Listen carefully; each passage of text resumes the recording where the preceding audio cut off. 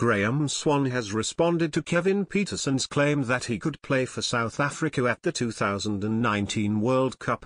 Pietersen, who played his final game for England in January 2014, will be eligible to feature for the Proteas again next year.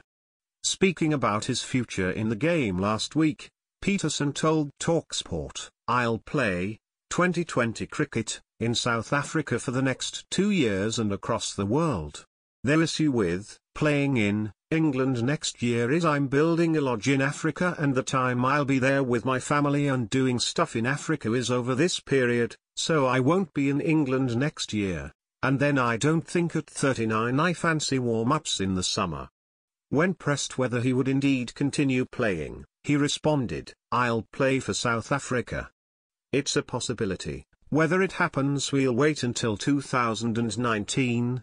All I'm doing now is committing to the franchises. I don't know, we'll see." Swann, who played alongside Pietersen for a number of years with England, said in an interview with the Daily Mirror, "Good luck to him, Pietersen. He is South African after all. He is more than welcome to play for his own country." Kevin's talent has never been in question.